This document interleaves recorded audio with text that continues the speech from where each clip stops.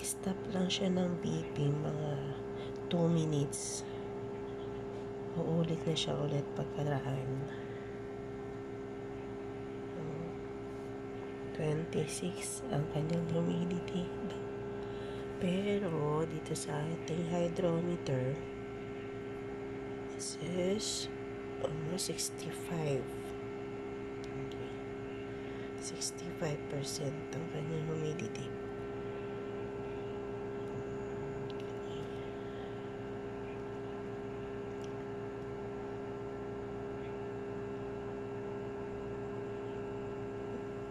And wait.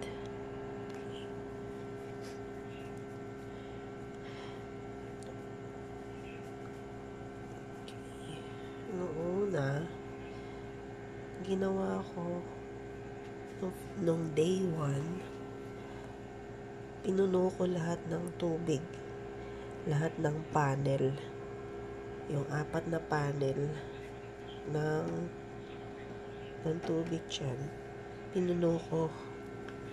Pero hindi siya nag-increase. Still 26, 25. Nagre-range lang siya sa ganun. Pero hindi siya nag-i-increase ng water kahit punong-puno na siya. So ginawa ko, tinanggal ko lahat ng tubig. Tinuyo ko siya. Then naglagay ako ng hydrometer. Galing to doon sa aking DIY na incubator. Ito nilagay ko dyan. Then, sabi, 60%. So, naglagay lang ako ng konti para maging 65. Tapos, yun. Okay na. Gumagana naman siya. Gumagana naman yung temperature niya. Kaya, ginamit ko pa rin to incubator na to. Kasi sayang. Sinalang ko na siya ngayon. Day 2 dito. Pero, yan ay nag-start ako ng 25. So, ngayon ay 29 na ngayon. April 29. So, dapat ano na siya. Dapat day 3 na siya dyan. Kaya lang, hanapan ko na solusyon kung paano to. Kung paano mainam dito gawin sa incubator na hindi siya magbibip na magbibip. So, hintayin natin siya magbip. Ulit.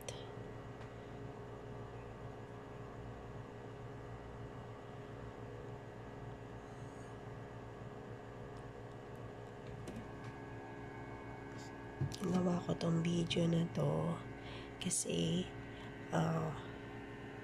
wala akong nakitang solusyon sa YouTube kung paano mareresolve ang problema na to. Marami ang nagtatanong, kumbaga marami rin ang naka-experience na ng ganito sa same na incubator. Mamaya papakita ko sa inyo kung paano ginawa ko para hindi siya para hindi siya mag-beep. Mataas pa lang ating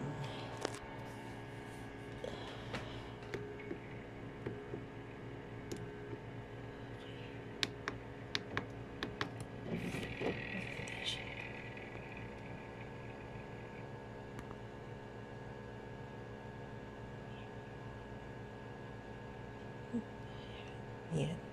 Paano ang temperature niya?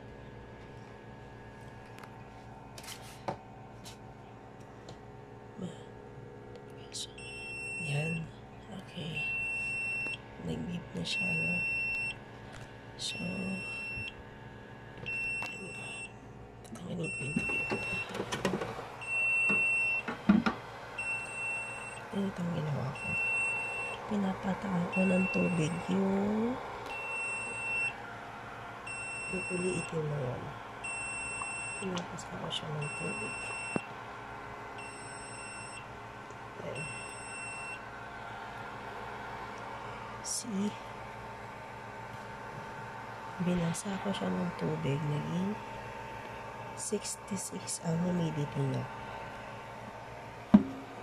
Takpan natin agad. Okay. Bumaba siya. Bumaba dito kasi binuksan natin yung takip. Ngayon.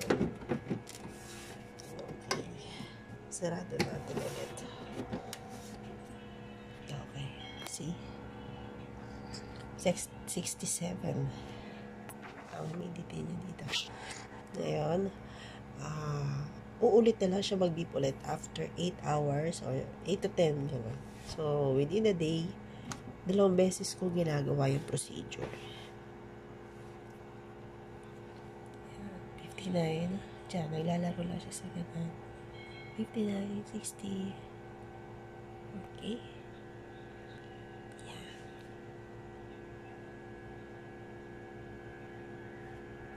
Okay guys, sana makatulong sa inyo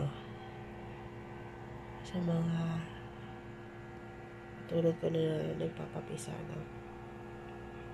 ng itlog sa incubator. Thank you for watching.